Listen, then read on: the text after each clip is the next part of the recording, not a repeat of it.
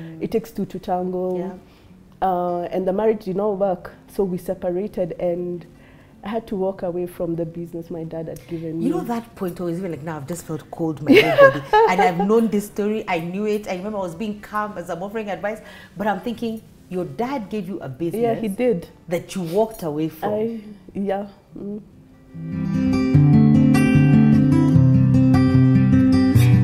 Hey everybody, my name is Angie Murenga. You're watching Just Angie. It's Lifestyle Thursday and it's the first day of October. And what a beautiful way to usher in the first day of October with this amazing set with flowers and talking about floral stories and just happiness and loving life, you know.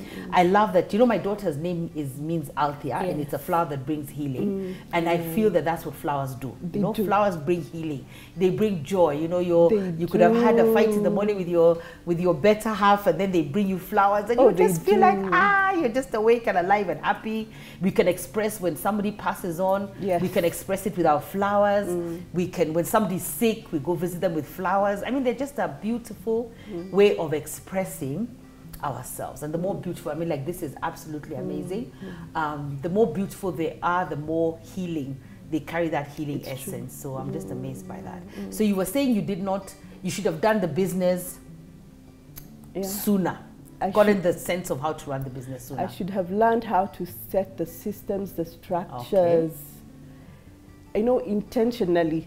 I did not do it. Being intentional about it and deliberate. Yes. At one point, I was the driver, the designer, the person who's setting up. And for a long time, you know, I look back today, I thank God that He restores time. He does. He does, Oh, hallelujah. Yeah, and for me, this is a new beginning. Amen. Yeah, and probably I should not say this at this point, but maybe later. But now that it's come and I'm thinking about it. And I just wanted to say it even when we began. The reason I'm here is because of you. Oh, no. Yeah, you know. Because of God. Because of God. I mean, when I came into KBS, I was so broken, I was finished, I was done. I would have sold the business. Look at where we are now. Yeah, I'm learning. I have learned a lot. My life took a turn around, and God first started working in me, through me. And I wasted so much time in business. But I will still say it's not a waste. Lilian. Yeah, but I don't think it's a waste. I don't think why you should feel like that. You know why? It's not a waste. You know why? Obedience is important. Dorcas invited me way before. You said when we were just next door to you.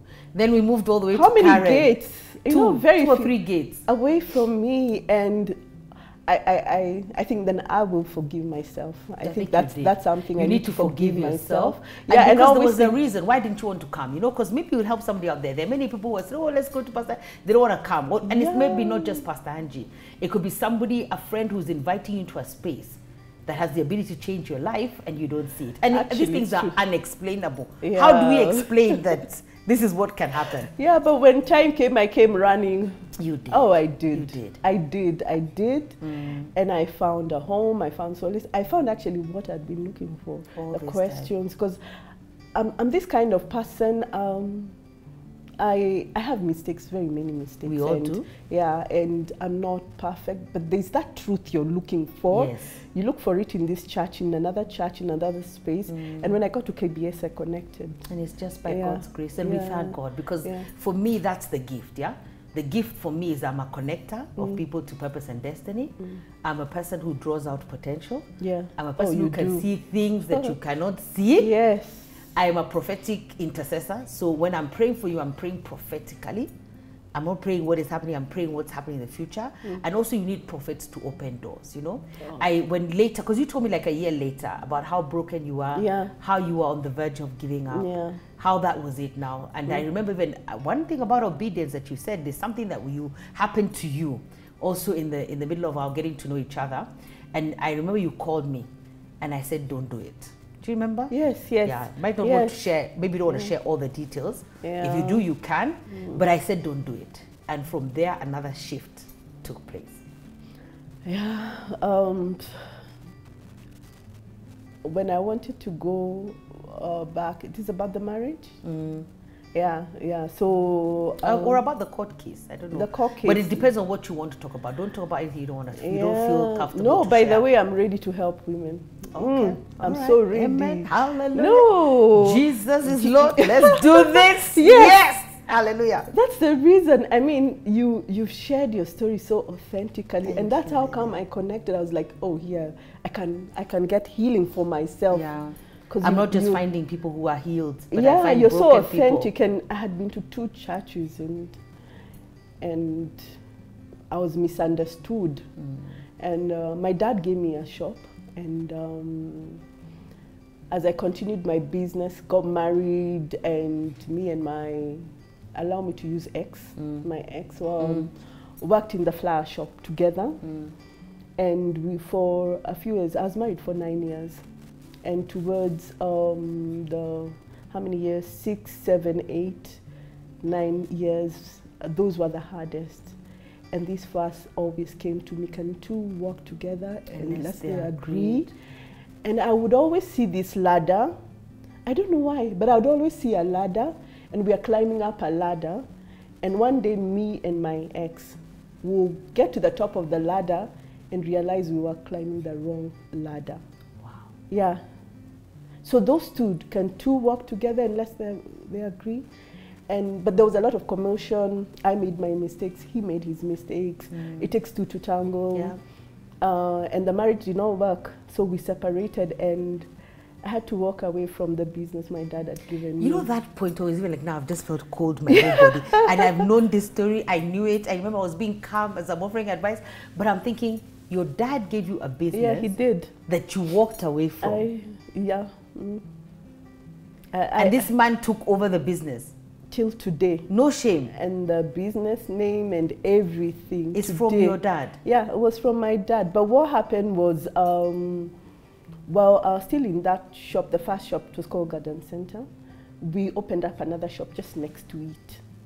And what is kept up to today is the other name. The second shop. Yeah, but he always operates with the name of the name of the first shop. Yes, yes. And I remember the time you had come, because we had started working together on a journey of healing, journey of process, journey of what should we do.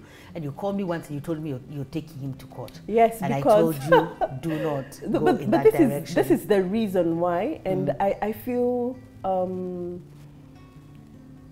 you know, you have so many friends around you. So many people are talking to you and they are telling you, how can that happen? Yeah, how can Even this me, happen? I was with, how can this happen? Yeah, how can this happen? And I didn't know, and I felt so, you know, as this person, when I got married, I really trusted. I wasn't getting married to get out. Nobody so, does. By the time we were separated, I was so broken. I needed to heal. And he left, and that's when I began Floral Art. God just gave me the name. Because when I registered Floral Art and started doing business, somebody would come to me and tell me, I've had this name before, and I wondered. How? Yeah, and it's new. Yeah, it's a new name. So what happened is I struggled a lot. Immediately after separation, because he wasn't giving us anything and not helping. I'm beginning a business. Whatever I get from the business, I had my smallest girl. She said she's 19 now. Yeah. She was 3 years old. Imagine, so that was 16 years. Yeah, so I needed milk for her. I needed food for her.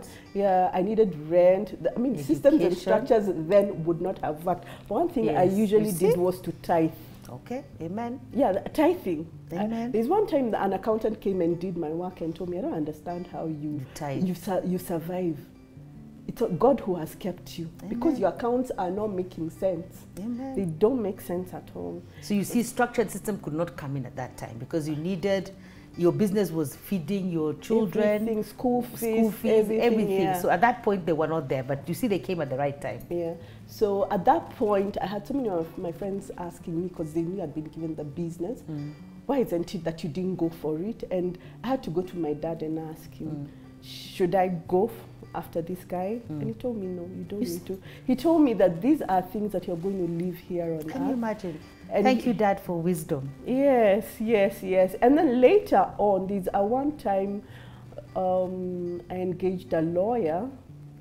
And the reason I engaged a lawyer was because I needed him to help with school fees for one of the girls. And I sat and I asked him, why do you think my dad told me not to go after the money and the property, he told me, I needed this from a man's perspective. He's also an elder of a church.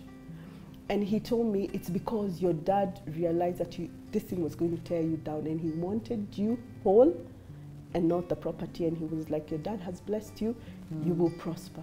And you know, it's amazing, because that's true, and I wanted to stop there, but you see, I didn't even know about the other two people you had asked. And that's what happens a lot to pastors. So it's like, I'm looking for somebody who's going to tell me, let's go to court tomorrow. So this will give you advice. Yes. When you came to me, I just sat and I was like, because I know there's a time when we can fight, and there's a time when there's no need to fight. Yes, there was a reason why I actually came to you then, because many years after, I realized he was still using my name, because I did not write a letter of resignation. That was his reason, and which means that he made money with my name.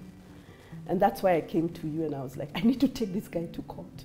But God is a restorer, because how God has blessed you since that moment. It's amazing. It's been amazing. I remember there's one blessing, which you now will need to move to the next video, but there's one blessing that got us prostrate. Me, I was on the ground. I was like, that's God. And that's what I like. I like him when he delivers. And I'm not saying that it's wrong to go to court, but you have to sense it. Yeah. You have to sense that, because it is a system that's been created, but there's a reason for everything. And I didn't even think about it the way that your dad and this elder advised you, because your parent is saying that this isn't going to break you. And there's no point in breaking you. We need you whole. There's also the respect and the honor of knowing that the things that we chase every day, they're not everything. I don't know whether it was somebody who shared the other day somewhere. I think it was at my dad's funeral service. Somebody shared about Alexander the Great. That he was in his coffin, he wanted his hands to be outside and money to be thrown. So his hands were hanging. And the best doctors should carry his coffin. Because he said, I want them to know that they're the best doctors, but they couldn't save me. Then his money was being thrown and strewn to everyone, so that everybody can know, this money you're going to leave it? Yeah. And his hands were hanging so that you can just see how dead he is. Wow. Yeah, he's actually dead, he's gone. So some of the things that we're pursuing here, and it's a mindset shift that I feel like the whole nation needs to go through. It to is. Stop making money a god and an idol and fighting over things that you don't need to fight about. And we want to end it there. We're coming back next Thursday, and I'm sure you will want to join us. God bless you. Have a great week.